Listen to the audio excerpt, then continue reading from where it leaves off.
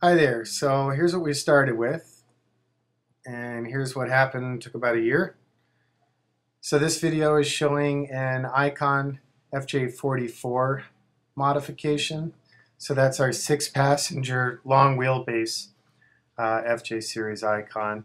And we started with, as you saw, a pretty hammered, I think it was a 68 FJ40.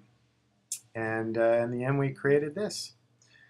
So this particular one is in the new school style, and it's built in the volcanic black color, which is probably our most popular color. Also featuring the BF Goodrich all-terrains with the American Racing ATX Teflon coated aluminum wheels. Other options on this truck include the insulated soft top, bass audio system, the sport brake package, Chilwich textiles on the interior, and I think that's pretty much it. It was a pretty simple Icon spec build as this client wanted. So I just kind of want to show off our craftsmanship. So this video is kind of a long one, but I want to take the opportunity to show you some of the details. The body is crafted by Aqualoo in Canada using 5/32 thick 5052 H32 unannealed marine rated aluminum. For the hoods, we still are able to source those new through Toyota. That's our little lizard logo. He's on all of our trucks because if you're out 4-buying here in Southern Cal and no one else can make it except for you and your Icon, you're likely to see the California bluebelly lizard crawling around with you. These side emblems are CNC'd out of stainless steel and then powder coated.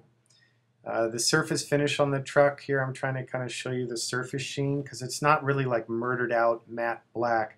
It's a Teflon polyester hybrid super durable powder coat finish. We're really happy with it. And then all the hardware, except for structural hardware, is stainless steel, a lot of nylon flat plane nuts. Here you see our instrument panel, which is again CNC'd out of aluminum. The AC vents come from Cessna, so they also are extruded aluminum, not the plastic crap. All the knobs on the dash are CNC'd out of aluminum and then knurled on a 1940s lathe and then engraved and enameled by hand. You also notice a power port there at center. This truck's an automatic with the Atlas twin stick. Here you see the Alpine audio head unit with the iPod interface option. Kind of a quick peek here at the second row of seats. You can almost see the third row. We offer various configurations for that third row, ranging from nothing to the side-facing jump seats or the forward-facing tuck and tumble like you see. This material you're seeing here in this close-up, the vinyl is what's called MB-Tex from Mercedes, and then the floor mats and center seat panels are all done in Chilwich. The floor mats are rubber backed, then a layer of Dynamat, and then a layer of Chilwich, so they provide utility on various levels. It's kind of cool. See all the stainless hardware at the half point of those doors? The design intent there is that you can use the included toolbox in the trunk and remove the door uppers entirely, and it's kind of nice to be all open.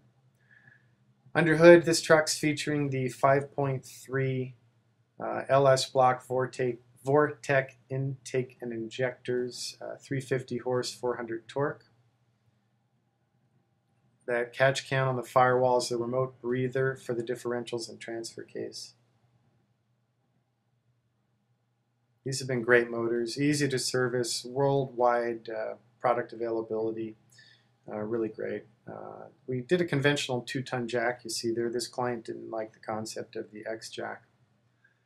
Now moving around to the back, there's the CNC'd stainless and billet carrier hook. This pivot pin rides a ramp and engages when opened, keeps it from going out into traffic or coming back and hitting the tailgate unless you pull that pin. There you see 2 storage drawers that take advantage of the kind of dead space in the bumper. Here you can see that pin actuate. Ready and click. Works really well. Those pivot shafts also are structurally tied to the frame, not the body. Here you'll notice these are 10x snaps, which we import from Germany.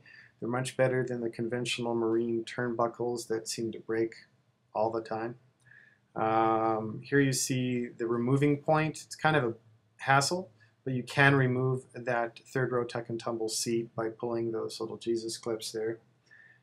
So here it is latched back down. You can still store stuff on top or fold the seat back and party on, and there's still room for a duffel bag behind you, as well as room to the left and right of those third row passengers. We offer two different tailgates, this one being the drop down. It provides a full-length locking storage bin where we put the toolkit and wheel locks. There you see the rear Marinco marine rated power port and speakers. That surface on the floor and inside of the tailgate is also on the underside of the vehicle body and fenders, and it's a heat-cured polyurea.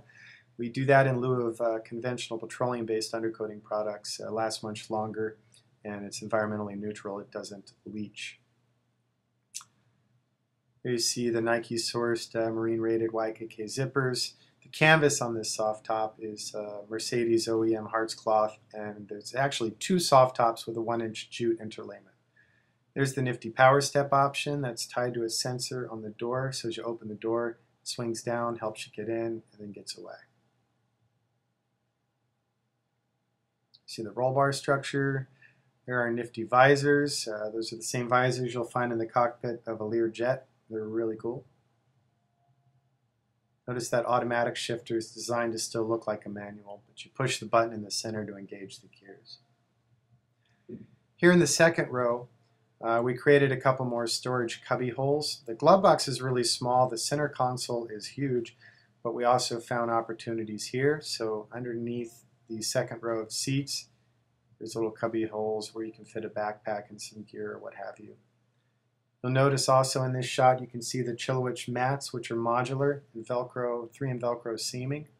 So those are removable. Then there's rubber drain plugs in the floor. You can simply hose it off and party on. And there's that third row seat.